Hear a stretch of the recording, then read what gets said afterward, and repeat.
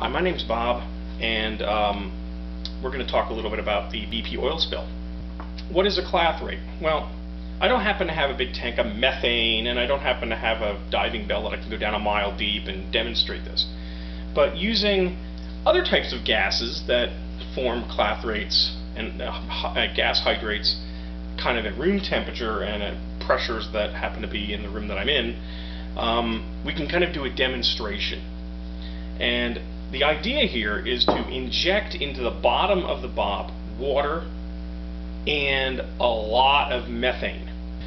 But any of those light gases, when they hit water, will form a clathrate, and I will demonstrate that right now using this seltzer bottle. And I have water.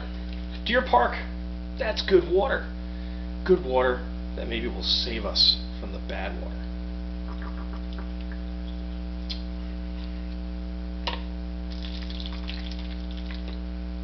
You don't need a lot, at least for the purposes of this demonstration. This is canned air. This is some sort of evil, fluorinated hydrocarbon of some sort. Not a good thing to really be doing in a closed room like this, but shh, don't tell anyone. So what we're going to do is we're just basically going to spray this crap right in here, and what you'll see is the ice. See, my water is freezing. It's forming ice pellets.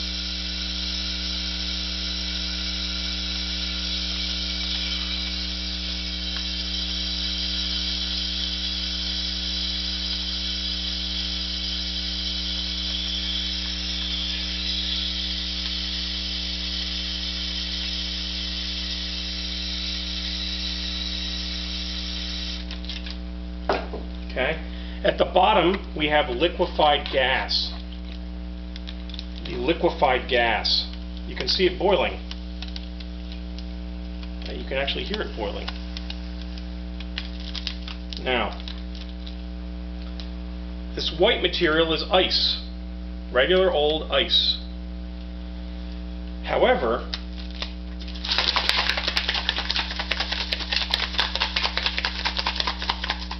when we shake the hell out of it, we don't have ice anymore. This isn't ice. What this is this is a gas hydrate. And this is the exact same stuff that we could generate in enormous quantities by injecting methane and water into the inlets in the BOP. So here's the question: how does this help us? If you look, it forms this clumpy gunk, and the more pressure you push on that clumpy gunk, it will actually form a plug. This bottle is fully pressurized,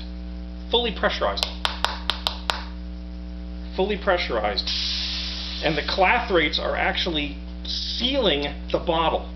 I'm going to do this with the pliers now because my hands are now frozen stiff.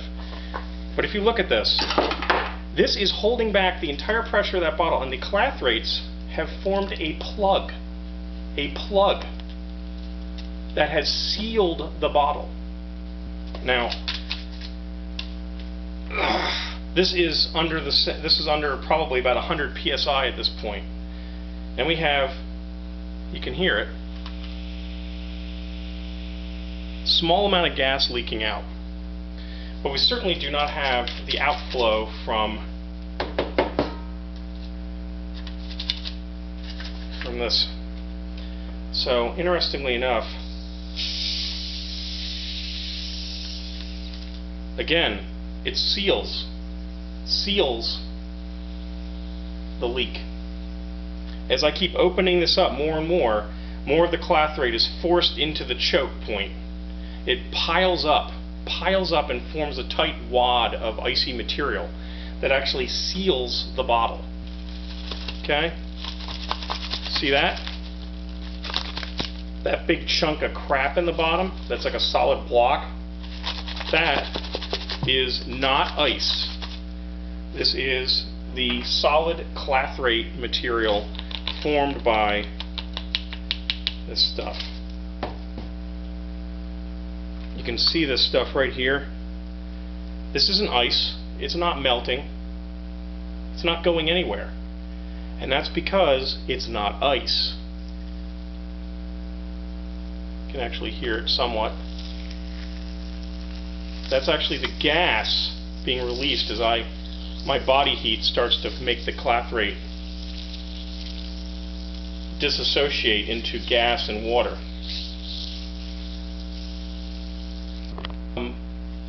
Here we have that same bottle that I capped earlier. It's now about a half an hour later. Stuff is amazing. So, you know, obviously at the 80-something degrees that it's in my hot garage, some of the stuff does decompose.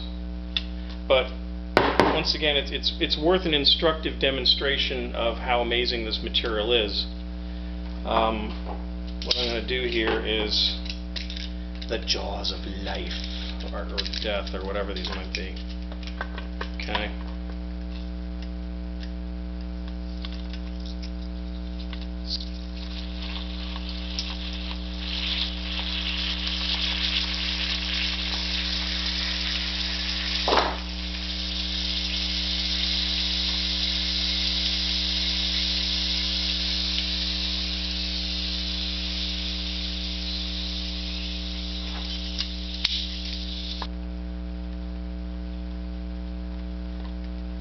Has actually formed a solid plug.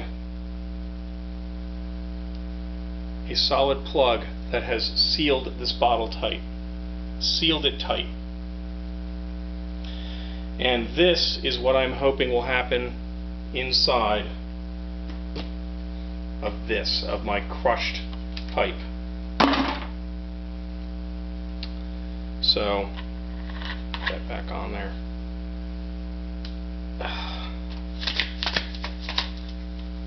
Stuff is amazing. So this is what it's all about, people. So I hope that this is useful to somebody. I hope it makes people think about it. I don't know if it'll work or not. Who knows? As BP is always saying, we've never done this at this depth. Yeah, I guess not. So all I can say is we've never done this at this depth. Actually, I've just done this at this depth, but I don't know whether this would actually work or not. But it would be very easy to construct a mock-up of this and see if it's something that could work. Part of the problem that I have is it's not like I can go to a website and find out all the current status and technical information about what they believe to be the current status of the internals of the BOP and what it looks like inside there. Having the technical information available, having all the information that they have available, even if it's in a very rough giant heap, that would be helpful to the amateurs like us in trying to figure out a solution to this that doesn't involve I don't know, having to skim oil off of the Gulf for the next 18 months. So there it is.